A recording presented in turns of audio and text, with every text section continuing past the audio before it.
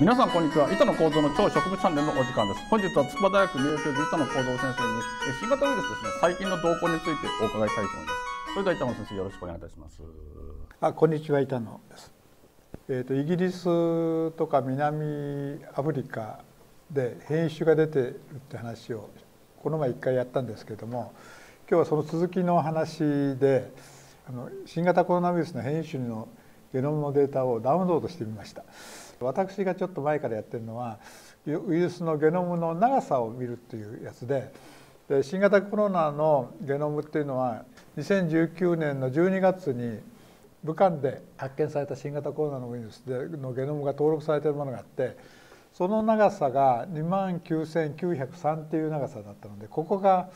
多くのこのウイルスのゲノムの出発点ということに一応なっています。そこのグラフにあるように、これを縦軸をこれ長さ左右時間軸にして、その頻度をプロットしたのがこの絵なんですけども、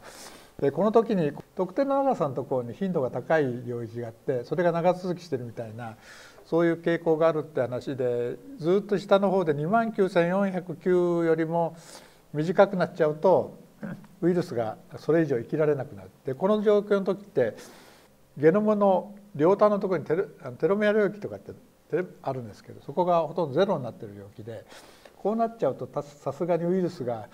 もうそれ以上生きられないみたいで、だから縦軸の方の一番下のところに一回スーッと頻度がすごい高いところがありますけど、それが右の方に続いてないですよね。だからいなくなっちゃってるわけね。でそのちょっと上の方に29,782っていうところにかなり高いピークがあって、その当時に、夏過ぎぐらいに、調べた時のその全データの中で、その長さのところに3,000ぐらいの頻度が出て、ここがかなり高いピークなんですけども、今度イギリスと南アフリカのその変異種と呼ばれているやつのゲノムをダウンロードして調べてみたら、実は面白いことが分かって、イギリスのタイプっていうのは長さが短いで、この29,782のちょっと下のところにあります。これがそいつで29,763という数字が出てて、さっきの一番下の780いくつよりもちょっと下のところに揃ってるんです。でイギリスのやつは短い方なんですけども、グレードが GR で系統としては B の 1.1.7 っていうのが名前がついてるんですけども、これがイギリスのタイプで、もう一つの方南アフリカのやつは B の 1.351 っていうこういう系統名がついてて、こっちはグレードが GH なんですけども、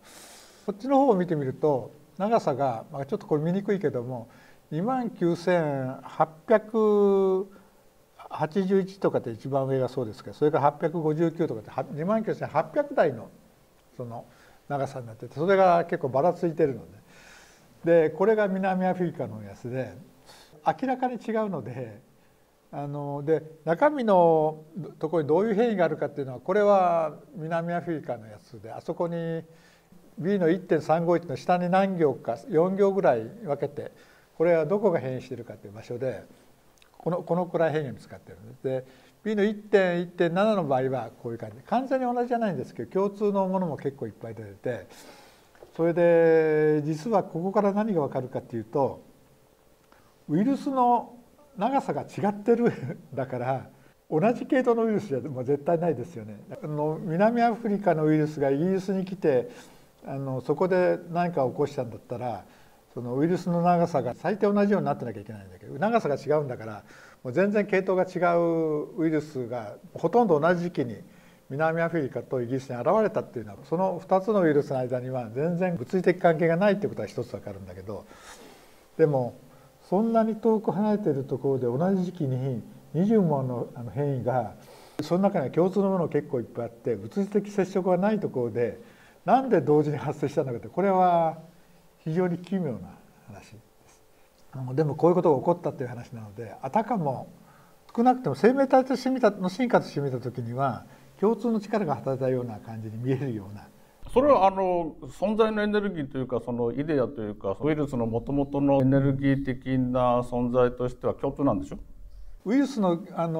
存在のエネルギーは共通だけど、ウイルスを進化させてる力っていうのはそれぞれの周りの状況において存在のエネルギーが反応してるはずだから、その状況が違うところで同じような表現をたまたま取ったっていうのは、存在のエネルギーが何らかの意味でコミュニケーションしてる。だから存在のエネルギー自体が感染力を拡大する方向に動いてると。拡大する方向に動いてるんだけど、その拡大する表現というのが地理的にかなり遠く離れたところでたまたま同じ時期に同じような表現を取ったということ。でもだから存在のエネルギーってある意味その三次元的じゃないエネルギーというのはあまり距離関係ないですよね。それは逆に一概にそうとは言えなくて、人間なら人間のこういう体の中にいる存在のエネルギーって一人一人違いますから。人間の遺伝子とか卵子と精子が受精卵のところから出発するときに一人一人のその体を作っていく存在のエネルギーって一人一人セットされてて別物だったりするから、大きく言うと人間全体のそういうその存在のエネルギーは共通かもしれないけど、みんな個性化してるわけね、存在のエネルギー自体が。いやですからウイルスの場合はその共通するコロナのその存在のエネルギーっていうのはあるんですよね。共通するコロナの存在のエネルギーというのはあるとしても今までそういう姿を見せてなかった。だからみんな過去1年間は完全にバラバラに進化をしてたわけで、1年経ったところで突然別の姿を見せ始めたというところが今までと違うところ。単純に存在のエネルギーがうんぬんとかっていう話をした時に多分話が通じないかもしれないけど、存在のエネルギーと実際の生命体との間の関係というのがそう簡単ではないので、新型コロナウイルスという時の存在のエネルギーというか、そのウイルスのバックにいる生命エネルギーというか、ウイルスを生かしている霊的エネルギーみたいなものの実態がどのくらい個性化していて、どのくらいなんていうか周りの状況に応じて一様ではない可能性があるわけ。存在のエネルギーが世界全体でウイルスの各パートである人に感染しているそのウイルスの存在のエネルギーと別の人に感染しているところの存在のエネルギーは微妙に違うかもしれなくて、その不均一さみたいなものが現れているところが面白いといえばね。一般には長さが長い方がもともとの原型のウイルスに近いので、生命エネルギー体として見た時には南アフリカのウイルスの方が遺伝子が長いので多分元気がいい。ニュースではなんか従来のその新型コロナウイルスの抗体が南アフリカの変異種に効かなかったというニュースが出てます。イギリスの方は大丈夫だけど南アフリカの方は危ないとかっていう話は抗体が効かないらしいという。それイギリスの方でも言ってますよね、そういう話をちょっとね。だからそれはなんかそんなことはないんだって南アフリカが言ってるみたいな話もあるけど、基本的に南アフリカのものの方が遺伝子が長い方のグループなので、よりなんかまだ傷ついてないウイルスだから多分元気がいい可能性はあって、でイギリスの方はもうなんか下限の700いくつのところより下に行っちゃったらもうすぐなんか250ぐらいのところまで落ちちゃうようなそういうレベルのウイルスだから、あれはまあこれまでの僕の認識からするとすぐには消えないかもしれないけど、もうちょっと時間待ってて何ヶ月かしたら700いくつがそんなに長く続かないかもしれないけど、南アフリカの方のやつは危ないです。じゃあ危険性が将来的には南アフリカの方が高い可能性がある。でそういう話が一つと、さっきのように南アフリカとイギリスと全然地理的にかなり遠いところでそういう変動が同時に起こっちゃったっていうことは、これから先なんか第三のものが起きる可能性もあってちょっと怖い感じはするけど、まあちょっと要注意ではあるんだけど、毒性がそんなに強くなってってことはないみたいなんだけど、さっきのようになんかパターンがちょっと変わっちゃってるので、ですからワクチンも効かない可能性が出てくるわけですね。ワクチンも効くか効かないかというような乱暴な言い方は避けなきゃいけないかもしれないけど、ワクチンの効き方がオールマイティではなくなってくる可能性はあるでしょうね。でまだよくわからないで、ね、実際問題としていろんな遺伝子のパターンがってそんなにめちゃくちゃに変わってるわけじゃないので、全然効かなくはないし、なんか新しいこのウイルスに対してワクチンをチューンすることもできるだろうとは言われてるんだけど、